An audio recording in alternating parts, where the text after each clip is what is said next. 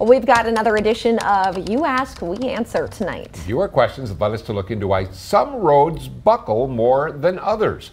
According to Wisconsin's Department of Transportation, a road buckle is a result of concrete wanting to expand during extremely hot temperatures. And when the concrete gets to a point where it runs out of room to expand, it will push up another section of the road, resulting in a buckle. Now, concrete is strong enough to resist a lot of stresses, whether that comes from extreme weather or traffic congestion. But as concrete gets older, it becomes weaker.